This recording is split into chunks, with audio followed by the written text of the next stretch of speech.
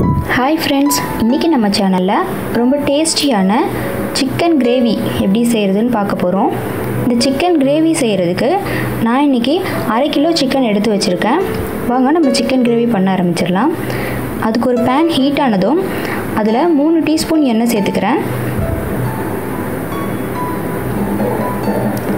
இந்த எண்ணெய் சூடானதும் 1 டீஸ்பூன் சோம்பு சேர்த்துறலாம். சோம்பு பொரிஞ்ச உடனே 2 பட்டை, 2 கிராம்பு, 2 ஏலக்காய் எடுத்து வச்சிருக்கேன். அதையும் இது கூட சேர்த்துடலாம்.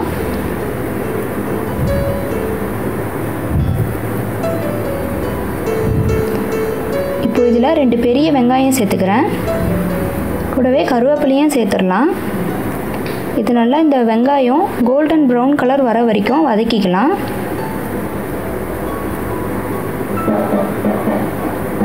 இப்போ வெங்காயம் வதங்கிருச்சு.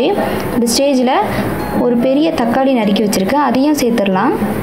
இதையும் சேர்த்து தக்காளி வதங்குற வரைக்கும் நல்லா ரெண்டுத்தையும் சேர்த்து வதக்கிக்கோங்க. இப்போ தக்காளி வதங்கிருச்சு. இதில் ஒரு 3 டீஸ்பூன் இஞ்சி பூண்டு பேஸ்ட் சேர்த்துக்கிறேன். இஞ்சி பூண்டு பேஸ்ட்டோட பச்சை வாசனை போகிற வரைக்கும் நாம் இதை வதக்க போகிறோம். இப்போ இந்த பச்சை வாசனை போயிடுச்சு. இதில் நம்ம வச்சுருக்க 1/2 கிலோ சிக்கன் சேர்த்துக்கலாம்.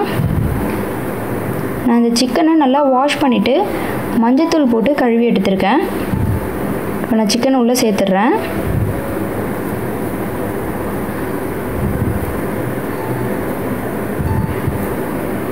அந்த சிக்கனை சேர்த்த உடனே நல்லா ஒரு தடவை கலந்து விட்டுடலாம்.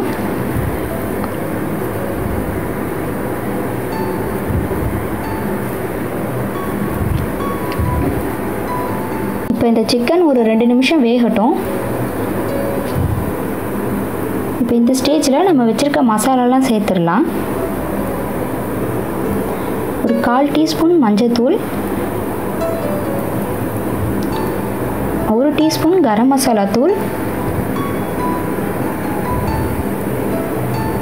2 டேபிள் ஸ்பூன் குழம்பு மிளகாத்தூள் போட்டிருக்கேன். உங்களோட காரத்துக்கு ஏற்ற மாதிரி நீங்கள் இதை சேர்த்துக்கலாம்.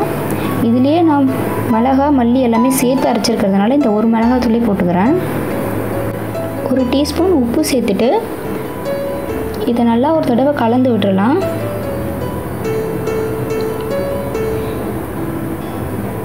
இந்த மசாலா, இந்த உப்பு எல்லாமே நல்லா சிக்கனில் படுற மாதிரி நல்லா கிளறி விட்டுடலாம்.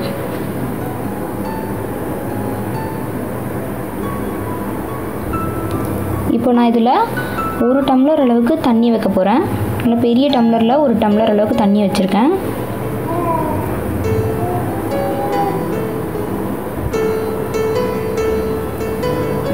இப்போ நல்லா ஒரு தடவை கலந்து விட்டுட்டு நம்ம இதை மூடி போட்டு வேக வச்சிடலாம்.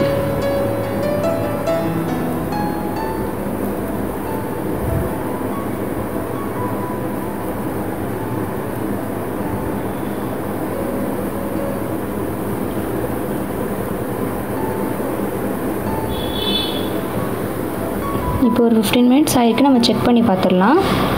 நம்ம வச்சுருக்க தண்ணி பாதியாக குறைஞ்சிருக்கு. சிக்கன் வெந்திருக்கான்னு செக் பண்ணிக்கலாம். பார்த்திங்கன்னா சிக்கனும் நல்லா வெந்திருக்கு.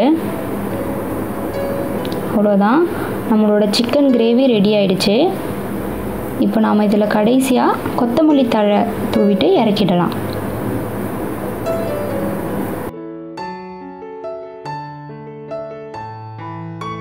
பாருங்கள், நம்மளோட சிக்கன் கிரேவி பார்க்குறதுக்கு ரொம்ப சூப்பராக இருக்குது. சாப்பிட இன்னும் டேஸ்ட்டாக இருக்கும். இந்த ரெசிபி நீங்களும் உங்கள் வீட்டில் ட்ரை பண்ணி பாருங்கள். இந்த வீடியோ உங்களுக்கு பிடிச்சிருந்ததுன்னா நம்ம சேனலுக்கு சப்ஸ்கிரைப் பண்ணுங்கள். தேங்க்யூ.